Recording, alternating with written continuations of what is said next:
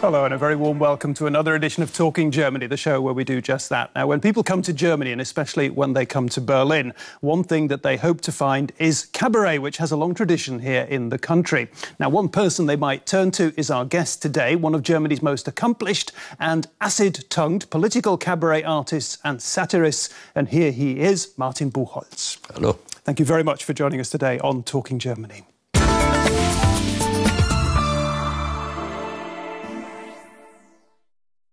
Martin Buchholz, first things first. As I understand it, cabaret is a French word and a French invention. But you Germans have something called cabaret. It's political cabaret, something different, isn't it?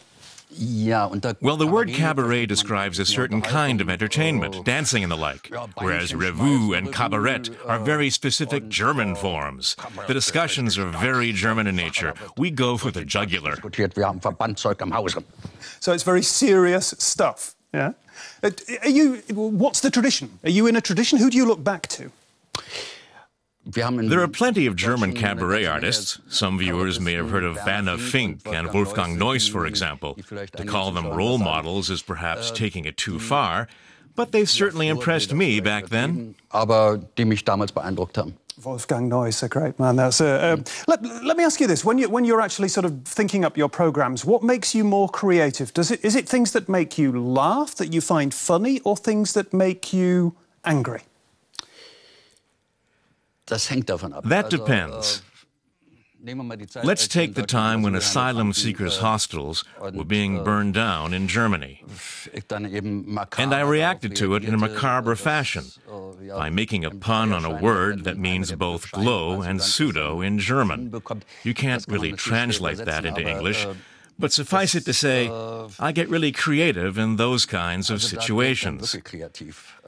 If you're going to counter apathy and stupidity, then you're going to need a fresh new language of your own. Interesting. Now, we've got a taste there of almost the anger, the wrath of Martin Buchholz.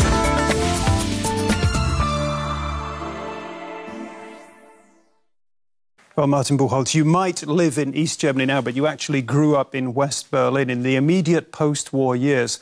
You have a strong sense in your cabaret of what is absurd and what is ridiculous. Is that perhaps linked to the fact that you grew up in an absurd city, a city with a wall right down the middle?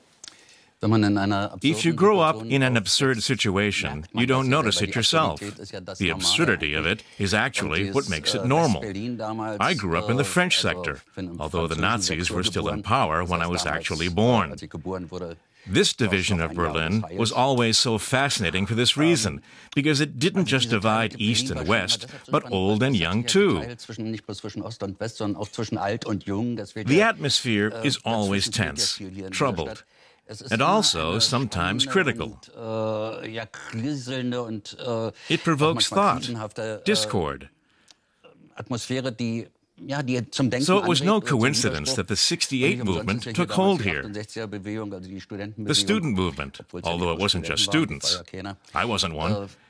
And yes, I think this atmosphere is highly conducive to individual creativity. You became a journalist before you became a cabaret artist. Is there a connection between the two? Is there a line between the two? They're both exhibitionist professions. There's not a great deal of difference between the two, in my view, because for me, political cabaret is the continuation of journalism by another means, with the great advantage that I'm my own editor-in-chief on the stage, and no one can try to change my mind about something.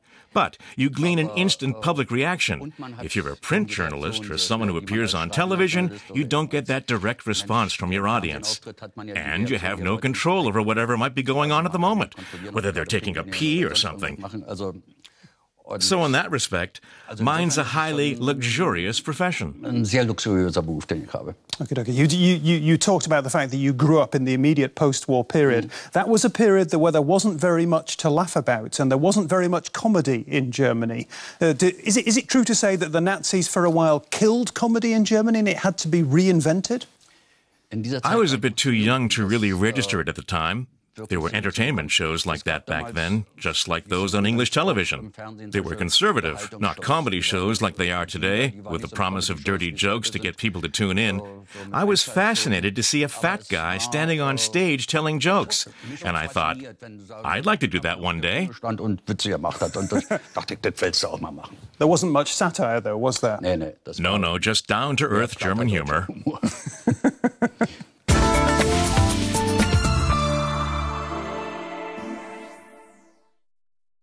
Martin Buchholz, the impression you get from that report is that the politicians are trying to be big personalities. You, as a cabarettist, what do you prefer? Do you prefer boring politicians or politicians that are big personalities? Which of them does have a big personality? That's the question. Most of them are just totally dull. And that makes it all the more difficult to have a satirical go at them, to counter the boredom, the repetitive cliches, the fact that they're not actually saying anything, to counter the omnipresent nothingness. Is Chancellor Merkel boring? Politics is boring, yes. Is Chancellor Merkel boring?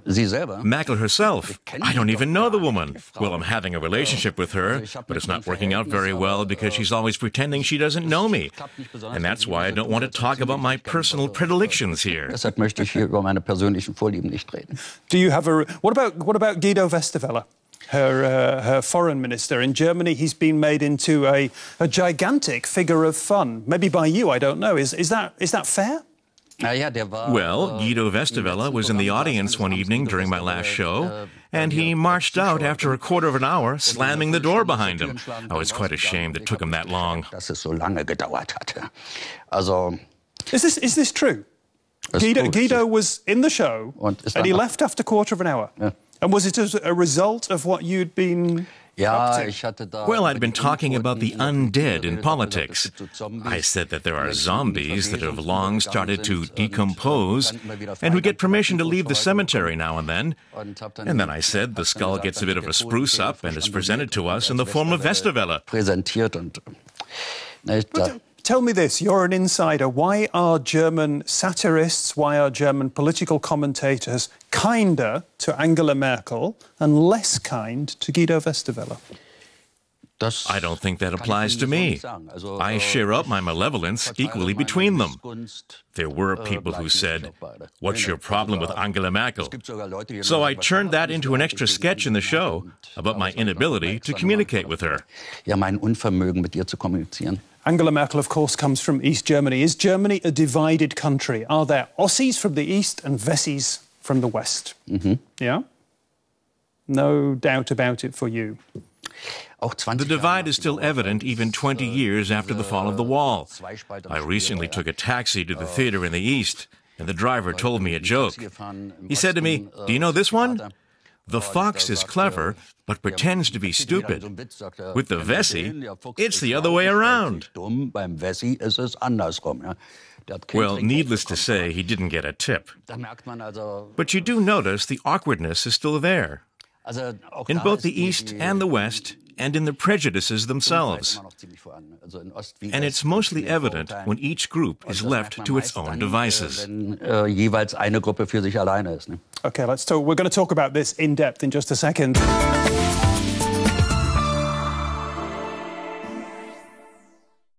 Martin Buchholz, what do you make of that story? You can't top it. OK, we really do have two Germanic tribes. Homo Germanicus, non-sapiens, it's called. Different species, yeah? The lady was right. But to make a separate ethnic group of it, well, that's Homo Germanicus Orientalis and Homo Germanicus Occidentalis. Yes, Aussie and Wessi. What are the characteristics of these two different species? Well, the Aussies say the Westies are arrogant, and the Westies say the Aussies are daft. Neither has anything to do with characteristics, but rather to do with dumbness. You were born in Berlin, as we've heard. You live now deep in the East, as it were. Yeah. Are we making any progress? Are we bringing these two sides together in any way? I think with the younger people, the lines are gradually becoming more blurred. Where I live in the Atz Mountains, that's deep in the East, you could even call it the Middle East, or Far East even. You notice that there are youngsters who are not finding any work and going to the West, where I think a quite different assimilation is taking place. But the taxi driver I came with today talked about when Erich was in charge, referring to Erich Honecker. And it reminded me of the time when my mother used to talk about when Adolf was in charge, after the war. Well, as far as the older generation goes, it'll sort itself out biologically in the end. And as for the youngsters, I really hope that the whole business is well and truly laid to rest at some point. Let's talk about you. I'd like to use an English word. The word I'd like to use is cruel, grausam in German. Do you have to be a cabaret artist like yourself, do you have to be cruel to people? Well, you certainly can't be soft. After all, it is an attack, and a biting wit or biting sarcasm also has to be cruel to a certain degree. But I would definitely say I have a certain sadomasochistic tendency. But listen, you've got a little wee bit older. You're moving into the wise phase of life. People, you know, when they get, let's say, beyond 50, become a little bit kinder very often. Have you become crueler or kinder? I've only just come out of puberty. I still squeeze my pimples. I'll be 120 years old before I start getting wise. Okie dokie.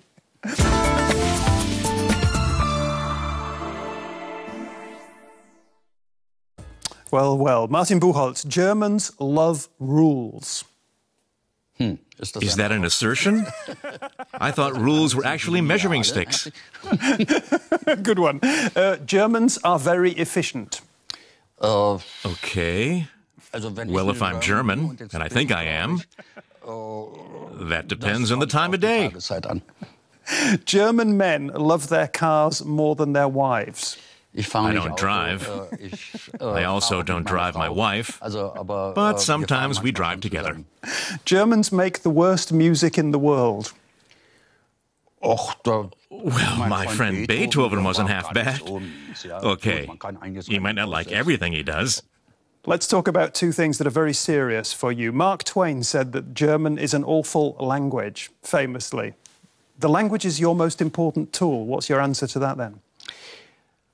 I've actually read that book by Mark Twain about the German language. It's very amusing. And he's right. It must be awful for foreigners, because before you've even realized that the sentence has ended, you've missed out on so many subsidiary bits of information, just as in this sentence I'm uttering right now. I mean, it must be impossible to work out what this guy is talking about. It's a true test of patience for anyone learning German. And the big one, Martin Buchholz, Germans don't have a sense of humor. Luckily, whenever I perform my show, I usually have a qualified minority in the audience. And if they can put up with me, then they must have a sense of humor. Mm-hmm. And when you look at yourself, yeah, after all these years, I was asking you about how you judge other people. When you look at yourself now, when you see yourself on stage, are you now kinder in your judgment about yourself after all these years? No. I'm usually impatient and displeased with myself because I know I could sometimes do things better, especially if I watch myself on television. My profession is all about criticism, so as far as self-criticism goes, I certainly don't spare myself.